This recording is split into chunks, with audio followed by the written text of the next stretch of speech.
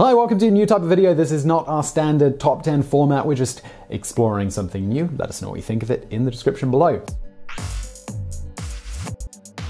So, when you hear the words Dungeons and Dragons, you may think about an epic role-playing adventure with your friends. Even if you've never played the game, you're probably at least familiar with it because of movies and TV series like Stranger Things. But in the 1980s, some Christian parents thought that Dungeons and Dragons was the work of the devil. They believed that the fictional spells children learned in the game were actually real, and it was some sort of gateway to joining a satanic cult. If you thought witch hunts ended with the Puritans in Salem, well, think again. The so-called Satanic Panic had parents worried that Lucifer himself was ready to steal the souls of teenagers everywhere, and he was using demonic entertainment to lure them in. Whether it was through heavy metal music, Ouija boards, or video games, nothing even remotely fun was safe from fundamentalist Christians. Now, this idea, it didn't just come out of nowhere. It took quite a few years for society to quietly slip backwards with their progress in logic and scientific thinking into a full-fledged fear that demons were coming to get their children. After the horrific killings of serial killers like Charles Manson and an uptick in awareness about cults, people had a difficult time digesting how this kind of evil could exist in the world without a real devil to blame for it all. Every time people turned on the news, it just seemed like something horrible was happening. For fundamentalist Christian groups, this was a sign that the end of days was upon them and the battle of good versus evil was just around the corner. It was a perfect opportunity for new hyper-Christian groups and so-called experts to appear, and people found comfort in believing that they were one of the good guys. One of the instigators of this movement was a conspiracy theorist named John Todd. He claimed that he was raised in a family of real witches, and it was only through the power of Christianity that he was able to escape the clutches of the devil. He claimed that the Illuminati and Satanists were trying to come after Christians, and that there was a war on the horizon. It was all fiction, of course, and Todd changed his names more time than a catfish on a dating app. One of his many lies was that Dungeons and Dragons had contributed to his occult upbringing and that it was sort of a guidebook on how to do real-life magic. For anyone who has ever actually played Dungeons and Dragons even once or twice, you'll know that you're more likely to fall asleep waiting for your turn than feel compelled to do Satan's bidding. But that did not stop parents from completely misunderstanding how the game worked. But these fears, well, they became justified in the minds of parents when the game began to be connected with a series of murders and suicides.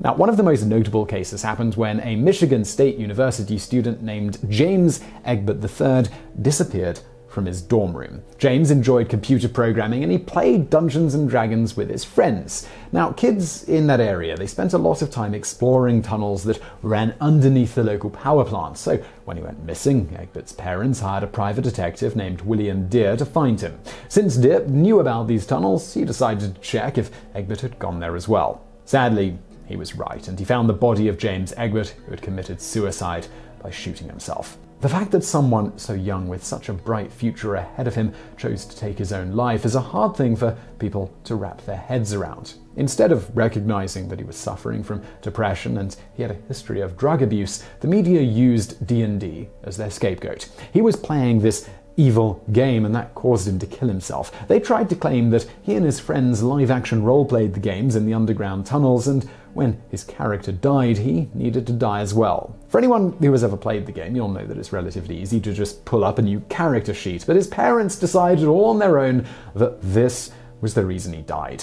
Indeed, a Tom Hanks movie, Mazes and Monsters, was later made about this story. In the film, the players don't just sit around rolling dice, they take the game out into the real world, and Hanks's character, who is based on James Egbert, becomes brainwashed into believing that the game is all too real. Sadly, the deaths and suicides related to D&D did not stop there. But as the owner of Dungeons & Dragons pointed out during a 1985 interview with 60 Minutes, millions of children played D&D during the 1970s and 80s, and 5,000 kids committed suicide in America in 1985 alone. So if one or two kids just so happened to play the game, well, that was just a coincidence. And as they rightly pointed out, school sports or TV wasn't getting the blame for the deaths, even though it was even more likely for teens to share those hobbies. Just like every fear-mongering epidemic in the media, there is always a so-called expert witness. In this case, it was a psychologist named Thomas Radetzky.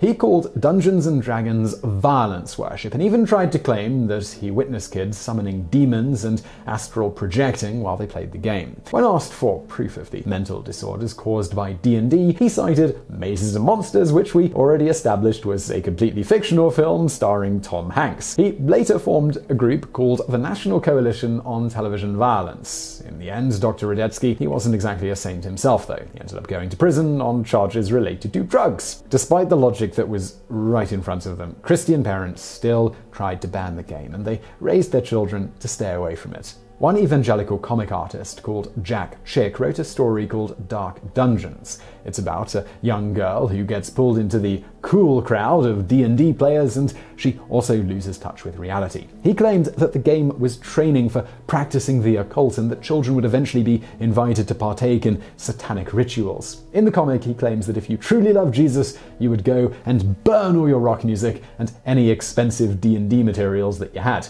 In 2014, a group called Zombie Orpheus Entertainment decided to make a movie based on Dark Dungeons. While they decided to play out the story exactly as it was portrayed by Jack Chick, it is clearly a parody. It's easy to see how ridiculous the concept is in retrospect. But, of course, as the number of D&D players around the world has grown to 20 million people and counting, and the world still hasn't caused a portal to hell to open up below us, the idea that the game was to blame for death and destruction, well, it fizzled out of the public's memory. Today, the culprit for brainwashing young children, that's got to be video games. But if we can learn anything from the satanic panic, it would be that fundamentalist Christian groups are going to find a way to blame the devil for nearly every new thing that kids happen to love. And we'd like to remind people that it's best to use your logic before falling prey to fear-mongering.